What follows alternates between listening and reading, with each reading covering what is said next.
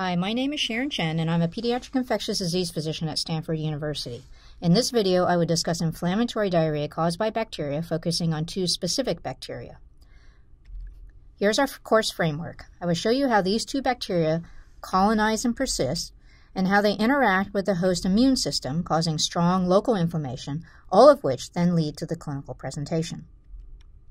The learning objectives are to describe the clinical findings, epidemiology, and pathogenesis of dysentery due to Shigella-toxigenic E. coli and Shigella. Here is the overview framework of inflammatory diarrhea. Inflammatory diarrhea is really an ileocolitis because the infection is in the terminal ileum and colon. Inflammatory diarrhea is as the name suggests. There's a lot of inflammation, so you may see blood and even pus. You may hear doctors refer to this type of diarrhea as bloody diarrhea. Thus, the pathogenesis involves more invasion and more damage to enterocytes compared to the pathogenesis of watery diarrhea. In this discussion, I will first tell you about another E. coli similar to enteropathogenic E. coli, EPEC, which you heard about in another video. But this E. coli has acquired additional virulence factors to cause more damage to the enterocyte and more inflammation. This E. coli has many names. Shigella-toxigenic E. coli is the current preferred name, StEC for short. But you might hear this referred to as enterohemorrhagic E. coli or EHEC. We will also discuss Shigella, which takes the infection a step further because this bacteria invades the cell. What is Shigella-toxigenic E. coli? It's an animal form of enteropathogenic E. coli that acquired a toxin gene called Shigella-toxin. Enteropathogenic E. coli, or EPEC, and I'll use the term EPEC from now on, got this gene through a virus infection. A bacteriophage, that's a virus that infects bacteria, infected EPEC, and via the infection, EPEC received the gene that can produce Shigella-toxin. Like EPEC, Shigella-toxigenic E. coli already has a type 3 secretion system, and now it has the ability to produce Shigella-toxin. There are many strains of StEC, and they are classified by antibody assays. The most common strain in the U.S. is called O157H7. The O antigen is part of LPS, and the H antigen is part of flagellin. There are other strains. All the strains of StEC cause bloody diarrhea, and in 5 to 10% of cases, it can cause a more serious disease called hemolytic uremic syndrome, or HUS. I will talk about this more later. What happens to people infected with StEC? After ingesting contaminated food, you won't have symptoms for about 2 to 5 days during the incubation period. Then, watery diarrhea will develop, followed by bloody diarrhea. And in the top picture, you can see the blood in the colon. People can have abdominal pain, but typically no fever. For most people, the symptoms will subside in a week. But in 5 to 10% of cases, hemolytic uremic syndrome will develop about a week later. Hemolytic uremic syndrome, or HUS, is characterized by hemolysis of red blood cells that lead to anemia and low platelets, or thrombocytopenia. The anemia is called microangiopathic because the cells are being sheared and fragmented in small vessels, partially occluded with tiny clots. You can see the fragmented red blood cells in this image. They are called schistocytes. These tiny clots can occur in any vessel in the body, but most commonly the clots occur in kidney vessels, which can then lead to acute renal failure. You can see these clots in the glomeruli in this image. The arrows are pointing to it. Some people can also have tiny clots in the central nervous system. Because of the kidney problems, more than half of the patients will require dialysis. This is a process where a machine functions as an artificial kidney when the real kidney isn't working. This is a serious disease. Even in the United States, HUS carries a 5 to 10% mortality. So how does StEC cause disease? The first step is to attach, and it does this in exactly the same way as EPEC. But then it has the ability to secrete Shigella-toxin. Shigella-toxin is an AB toxin. It's in the same class as cholera toxin, which I talked about in a previous video, so this should sound familiar. The B subunit binds to GB3. This is a sugar-decorated lipid that is on the surface of many types of cells. Because of binding, the B subunit gives Shigella-toxin specificity. The A subunit translocates into the cytosol. The A subunit is an enzyme, and it inactivates ribosomes and shuts down protein synthesis in the cell. With protein shutdown, the cell triggers apoptosis, the cell dies. In addition, the cell senses intoxication and makes a lot of pro-inflammatory cytokines. Shigella-toxin can also cause platelets to aggregate and clot, causing microthrombi and local ischemia. Cell apoptosis, strong inflammatory responses, and local tissue ischemia all contribute to the patient experiencing bloody diarrhea. If Shigella toxin gets absorbed beyond the epithelium, it can be systemically distributed to other parts of the body. The same microthrombi and local ischemia can then be seen in other organs, like the kidney or the brain. The systemic distribution of Shigella toxin and its effects on various cells, including endothelial cells, leads to the signs and symptoms of hemolytic uremic syndrome. Unfortunately, we don't have a good way of treating this infection because most of the damage has been done before we are able to care for the patient. Treatment is supportive until the effects of the toxin wear off. Kidney failure is supported by dialysis, and red blood cells and platelets are given. There are some new ideas to target Shigella toxin because this is such a serious disease.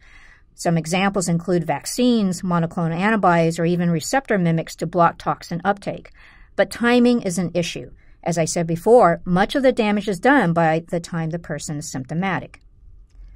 In addition, some studies suggest that giving antibiotics can make things worse. Why? Bacteria don't produce a lot of toxin unless they are stressed. For example, when bacteria are starved of iron or when they encounter antibiotics. So the answer of how antibiotics might be harmful is linked to the evolution of the toxin genes. Remember that the toxin genes for Shigella toxin came from a bacteriophage. When we give antibiotics, it triggers an SOS response to the bacteriophage inside the bacteria that it's time to get out. Something bad is happening to the bacteria. So the bacteriophage produces more of itself, and because the toxin genes are part of the bacteriophage genome, the bacteriophage produces Shigella toxin at the same time. So this is one inflammatory diarrhea where you don't want to give empiric antibiotics. Antibiotics may not be helpful and may be harmful for this infection by inducing more Shigella toxin production. In some studies, antibiotic treatment may also increase the rate of HUS. Our main way of fighting this infection is preventing the infection in the first place. If you want to prevent this infection, you need to know how people get this infection. So how do we get StEC? The source of StEC is contaminated food. I mentioned before that StEC is an EPEC from animals, so it's a zoonotic disease. It's not spread human to human. And it turns out that StEC is a commensal in cows. It doesn't cause disease in them. StEC has become more prevalent in the United States because our meat industry has grown. In fact, StEC infections used to be called the hamburger disease because most cases came from undercooked meat, typically ground beef. Now, many of the outbreaks are from contaminated leafy greens. So how do they get contaminated? It's from water runoff contaminated by animal manure. And there is a lot of animal manure. In the U.S., over 1 ton of animal manure is produced per person per year. This is 40 times the amount of human waste. Without proper use, it is not hard to imagine that some of this animal manure might get onto the food growing in the fields. New outbreaks are still occurring. The worst was in 2011 in Germany. StEC infection affected more than 4,000 people in several countries. They had bloody diarrhea, and very worrisome was a higher than usual percentage of people who got HUS, 25% instead of just 5 to 10%. The cause of this outbreak was an StEC, but it was different from previous ones. This one was an enteroaggregative E. coli, not the usual EPEC, that acquired Shigella toxin from horizontal gene transfer. The food source of the outbreak was ironically a health food, fenugreek sprouts imported from Egypt. Now we're going to discuss Shigella. This bacteria is the classic example of inflammatory diarrhea. You'll also hear doctors refer to this bloody diarrhea as dysentery. Shigella is very closely related to E. coli, so close that if we discovered it today, it would have been called an E. coli. It's an E. coli that acquired a plasmid with virulence genes that allow it to invade epithelial cells and macrophages and replicate inside the cell. This is what I mean when I said that Shigella has taken intestinal infection one step further. Infection from the other bacteria occurred on the surface of the cell. Shigella invades it. Some Shigella also produce Shigella toxin. In contrast to StEC, Shigella are human-specific bacteria. They can only infect humans and primates, so transmission is human to human via fecal-oral route. It is very infectious. It only takes 10 to 100 bacteria to cause disease, and it can resist stomach acid. This is probably why it's more prevalent in the developing world, although we can see it in the U.S.